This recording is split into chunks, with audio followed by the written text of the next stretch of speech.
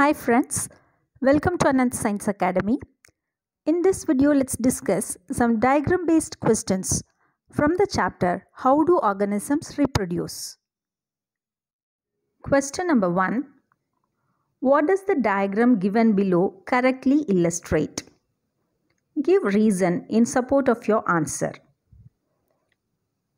Observe the diagram carefully and just recollect what are all the points related to this diagram.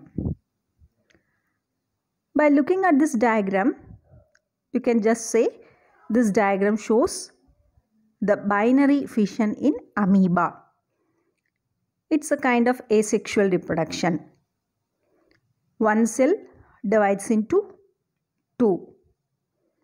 And first, the nuclear division occurs and then the cytoplasm also divides. As a result, two daughter cells are produced. Okay. Now, what answer can be given to this question? Let's see. The expected answer to this question is binary fission in amoeba. The splitting of two cells during division in amoeba can take place in any plane as it does not have any particular shape. And of course, you can add a few more points also. One cell is dividing into two and it's a kind of asexual reproduction. Question number 2. Label any 4 parts. Here, the LS of flower is given and many parts are marked here. But the question says that you can label any 4 parts. In such questions, it's better to mark all the possible parts. So in this diagram, the number 1 is stigma, number 2 is anther, number 3 is the style, number 4 is the filament, number 5 is petal, number 6 is ovary, and number 7 is sepal.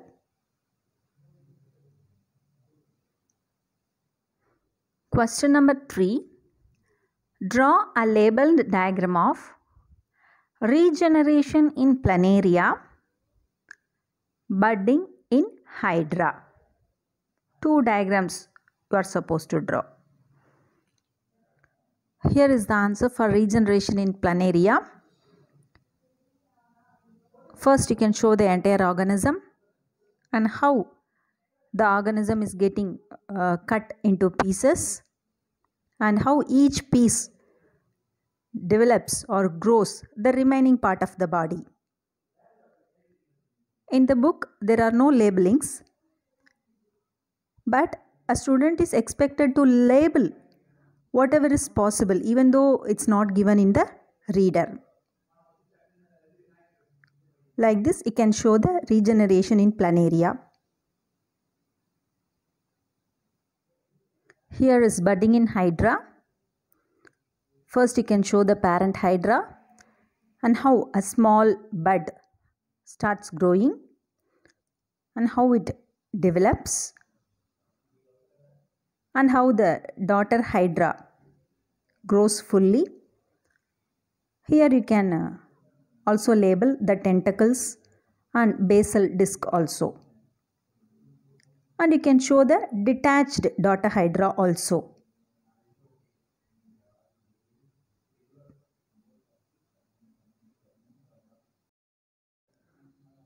Question number 4. Study the diagram given below. Observe the diagram carefully. There are 3 questions related to this diagram. First one, identify the process. Second, which organism uses the above method of reproduction? Third one, how is the above method different from the process of fragmentation? Answer to each question separately. Let's see the answer now. First question, identify the process. It is binary fission. The organism which uses the method and the organism which is shown in the question is amoeba. The third question, how this binary fission is different from fragmentation. Binary fission occurs in unicellular organisms only. In fragmentation, the body of a simple multicellular organism breaks down into many fragments or pieces. All cells undergo division and the organism develops from each fragment. This is how the binary fission and fragmentation are different from each other. Question number 5. A part of the male reproductive system is shown below. Study the diagram and answer the questions that follow. Observe the diagram carefully and also study carefully the labelings shown in the diagram. And then read the questions.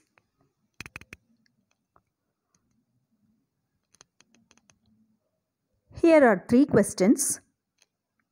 Question A. 2 parts have been incorrectly labeled. Identify them. Question B. Give the function of urethra. Question C. Which hormone is released by testes? Let's see the answers now. Here is the answer.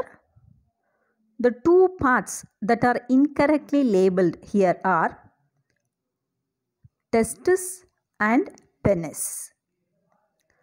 The penis is marked testis and the testis is marked penis. So these 2 are incorrectly marked parts. Second question, the function of urethra. Urethra is the common passage for both sperms and urine. Question 3.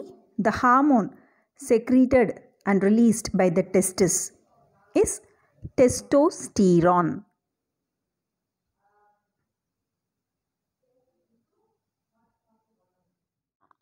Question number 6. Here is another question related to human male reproductive system. In the diagram of human male reproductive system given below, observe the diagram carefully.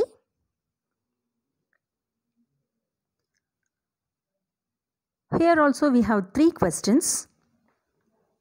Question A. Label the parts A and B. Question B. Name the hormone produced by the organ X. What is the role of this hormone in human male? Question C. Mention the name of substances that are transported by tubes C and D.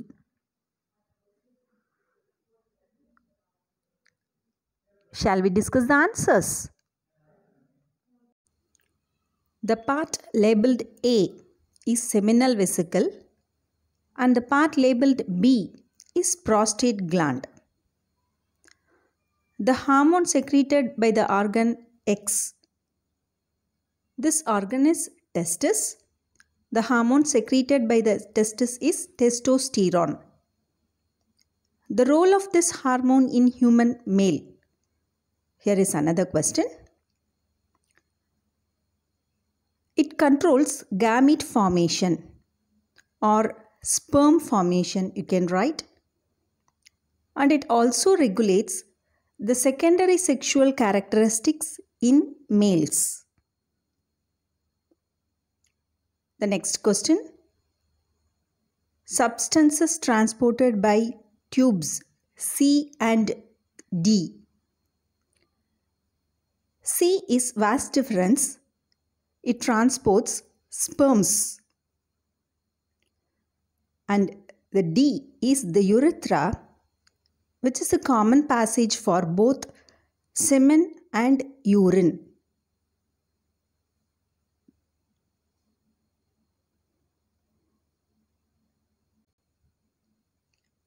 Here is question number 7.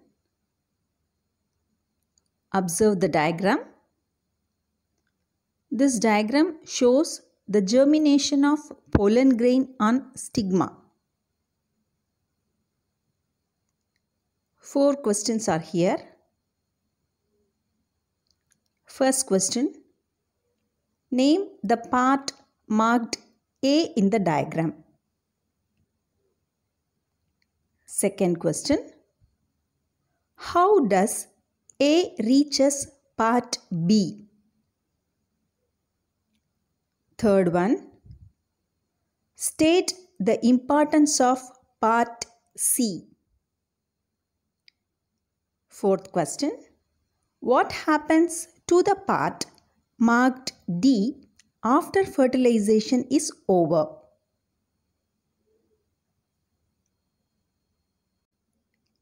The part marked A in the diagram is pollen grain. The pollen grain reaches the part B. Part B is the stigma. Pollen grains reach stigma by the process of pollination. Part C is pollen tube. What is the importance of this pollen tube? Pollen tube carries male gametes to the female gamete, which is placed in the ovule.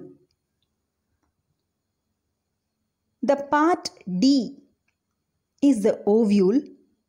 After fertilization, the ovules become seeds. Let's see the answers once again. Answer for question number 1 is pollen grain. Question number 2, pollination. Question number 3, pollen tube carries male gametes to the ovule in the ovary. Question number 4, ovule turns into seeds. Question number 8. Identify the organisms in figure A, B, C and D. 4 figures are given here. You can observe them carefully.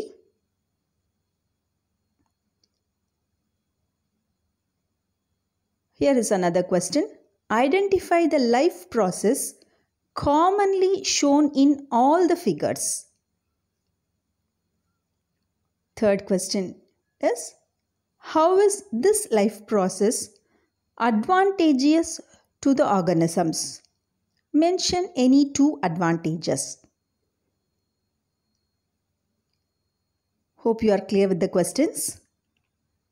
Let's see the answers. The organisms which are shown in these figures are A. Hydra, B. Rhizopus or bread mold, C is Bryophyllum and D is Planaria. The life process commonly shown in all these figures is asexual mode of reproduction. Next question, advantages of asexual mode of reproduction. For this kind of reproduction, only one individual is required. The progeny is identical like parents. This is another advantage. And the organisms are produced in large number at a time. This is also another advantage. Hope this video is helpful for your preparation. I'll meet you again with another set of questions in the next video.